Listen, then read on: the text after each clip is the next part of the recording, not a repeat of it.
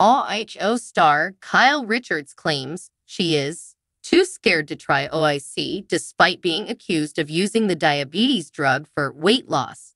Kyle is adamant that she has steered clear, so what has helped her lose weight and why is she too scared to use OIC? Read on for more details. Over the past several months, Kyle Richards has shown off a new slim physique now. The mother of four has always been barren going to the gym, yet she's somehow trimmed down like never before with her abs sticking prominently out, looking tanned and beautiful at the same time. Her dramatic weight loss had some fans alarmed. They started to wonder if she had hopped on the OIC train with diabetes.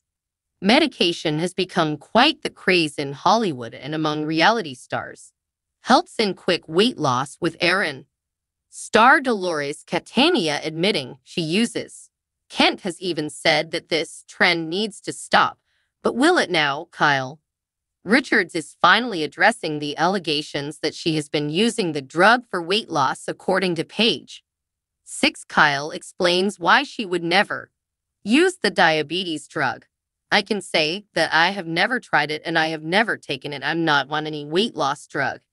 If you know me, you know I have terrible anxiety, so that would scare me to death. I have never ever taken it.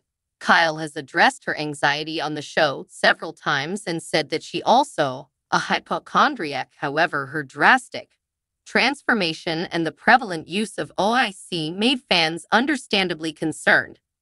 So, how did Kyle Richards get in such amazing shape? She's going hard with her trainer Corey Gregory, and the two meet through Morgan Wade, and it has seemingly changed Richards' life. Per Wade, she's always worked out, but she's recently been going super hard, and we have the same trainer Corey, so I kind of connected those two. What about her co-stars? Kyle Richards' RHOBH co-stars have also lost a lot of weight. One of them is Erica Jane, who has slimmed down significantly. She was accused of using OIC, but Kyle claims she has no idea what her cast members do. According to Kyle, I don't know about Erica. I have no idea. But I'm wondering, why don't people talk about her enough? She's way skinnier than me. In the end, Kyle has made it clear that she has too much anxiety to try the drug. Hard work pays off. Do you believe what Kyle Richards is saying? Or do you think she has had some intervention? Let us know in the comments below.